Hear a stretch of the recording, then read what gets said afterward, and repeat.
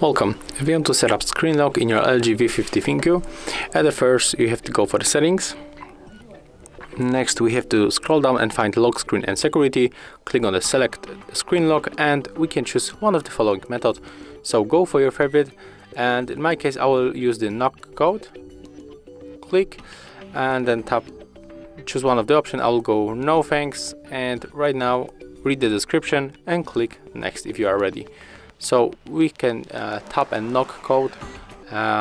It will be at least 6 taps and use at least 3 different quarters. So let's go 1, 2, 3, 4, 5 and 6. Click next, then do the same, click confirm, and right now we can try if it is working. So click here, then try to swipe to unlock, and as you can see we have to input our knock code. And if you want to change it, you have to enter here, input this code, and then just test other things. Thank you guys for watching. Leave thumbs ups, comments and subscribe to our channel.